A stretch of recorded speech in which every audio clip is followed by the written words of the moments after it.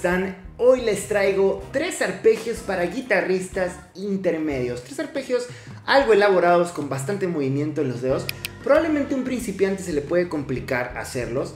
Sin embargo, si practicas mucho definitivamente te pueden salir. Y estos arpegios los puedes incorporar por ahí en tus canciones favoritas. O también usarlo como ejercicio para calentar los dedos o practicar. Siempre te van a dar mucha rapidez mientras más rápido los hagas. Muy bien. Si por A o B se te hacen eres intermedio o principiante y se te hacen muy fáciles, pues aquí te mando un súper saludo. Quiere decir que vas muy bien con la guitarra, ¿ok? Empecemos. Sale, vale, vamos a ir al grano con la guitarra, directo al primer patrón para no perder tiempo. Y el primer patrón es bastante cortito, pero cuando los empalmas se escucha lo elaborado. El primer patrón lo vamos a poner en un sol. Como es la primera parte, es el bajo, siempre es la primera cuerda que tocas en el arpegio. Y le empalmamos con la tercera cuerda, ¿no? En este caso, entonces sonaría... Ahí está el patrón. ¡Chan! Y si lo ves ahí un poquito más lento, ¿ves? Ese es el patrón en sí. Puede parecer muy fácil, pero la idea es repetirlo constantemente. De esa manera sonaría así.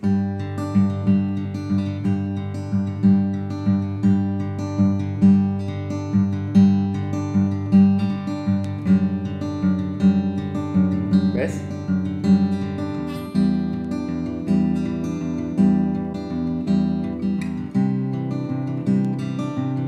¿Ves qué elaborado se escucha? Entonces, otra vez, lentísimo. Ahí termina. Y ahora nomás repites. Fin. Muy bien. Tenemos el primer patrón. El siguiente ya empieza a ponerse un poquito más complicado. Ahí lo ves, lo vamos a hacer lento. Y arranca. Bajo, iniciando. Okay. Y lo hacemos más lentito. Una vez más.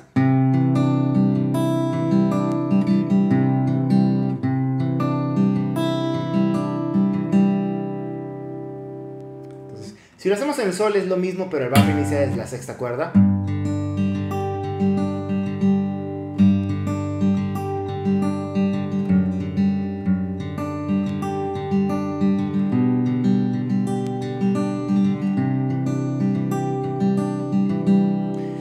Ahí lo tienes, ¿no? Es bastante confuso. La idea es que lo domines y te salga por automático.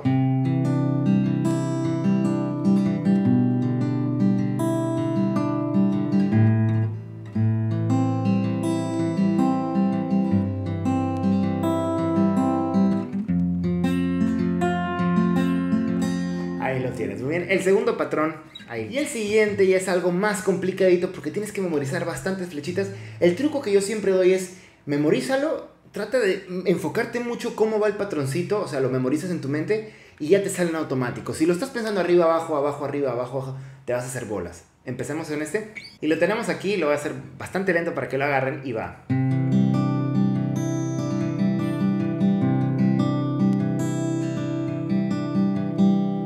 Una vez más lento.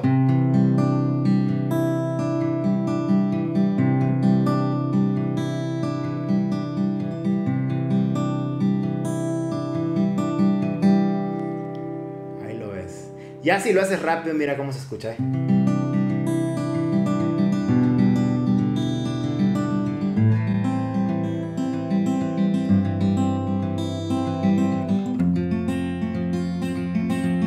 ¿Ves? Ahí lo tienes. Entonces, una vez más lentito.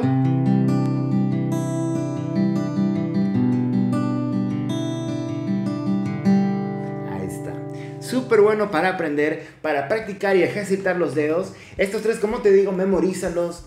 Por ahí te pueden salir diferentes. Si te salen diferentes pero se escucha bien, es que estás empezando a improvisar. Y por ahí ya te puedes abrir, vamos a llamarlo, en un mundo de arpegios donde alguno te va a gustar y se te va a quedar grabadísimo en la mente. Muy bien, espero les haya gustado el video. Sugerencias, otros ejercicios, quizá quieres ver arpegios para avanzados, principiantes, otros arpegios para intermedios, déjalos aquí en la parte de abajo en los comentarios. Siempre estoy muy al pendiente y puedo agarrar tu comentario y volverlo video. Nos vemos en el próximo video tutorial. Adiós.